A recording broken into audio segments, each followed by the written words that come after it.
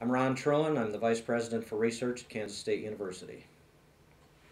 The reason for doing this research in Manhattan versus somewhere in isolation, which we've heard suggested recently, is the fact that Plum Island is in fact isolated. It's on an island, it's difficult to get to, and as a result, you don't have the sort of collaborations that are necessary to move research forward as quickly and expeditiously as you would like.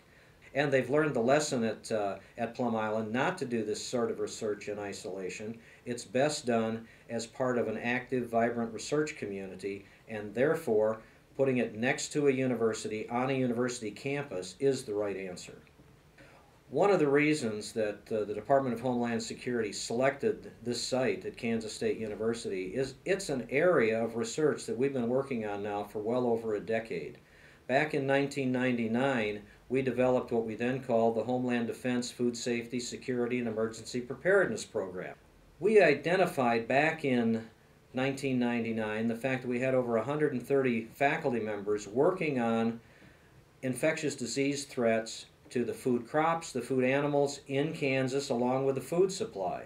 Therefore, it was clear we had the expertise here to work on these sorts of areas, so in advance of 9/11, we were already focused on protecting Kansas, protecting the nation, protecting the homeland. So it was an obvious selection to come here where we have the expertise, where we've been focusing on this, and part of what we called for in 1999 was a biocontainment facility here where the state and federal government combined have now built the Biosecurity Research Institute.